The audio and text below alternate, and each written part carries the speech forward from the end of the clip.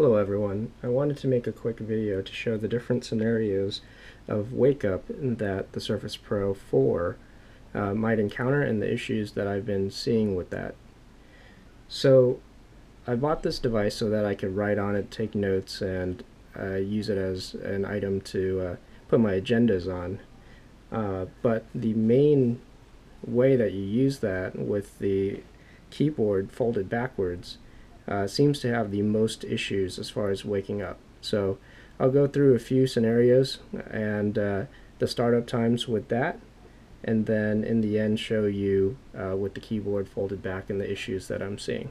So the first scenario is without the keyboard attached. So if I go ahead and try to turn on the device, it comes on right away and I can log in, no problem. So I'll do that another time just to show how quickly it turns on and off. So the second scenario is with the keyboard attached.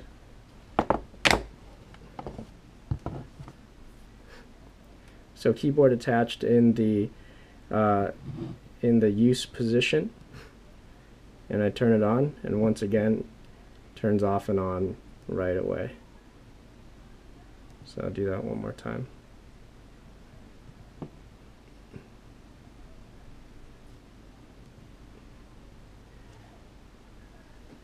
But if we fold the keyboard backwards, I accidentally turned on, let me go ahead and turn it off.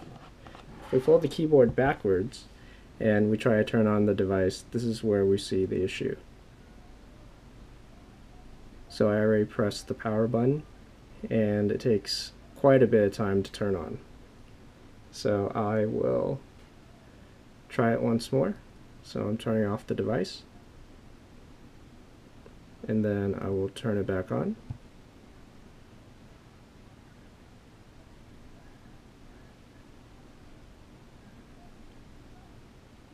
And you can see it takes a long time to respond, or respond at all. Well, that time it did, so that's good. However, in use, I've seen it not respond whatsoever.